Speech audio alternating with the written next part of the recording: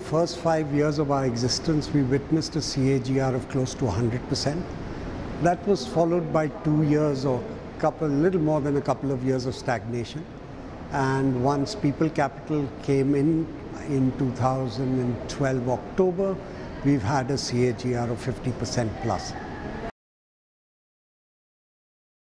The growth potential of the cookie segment in my mind is 2.5 times what the normal biscuit market would grow at, and as disposable incomes keep going up, the cookie market will keep growing.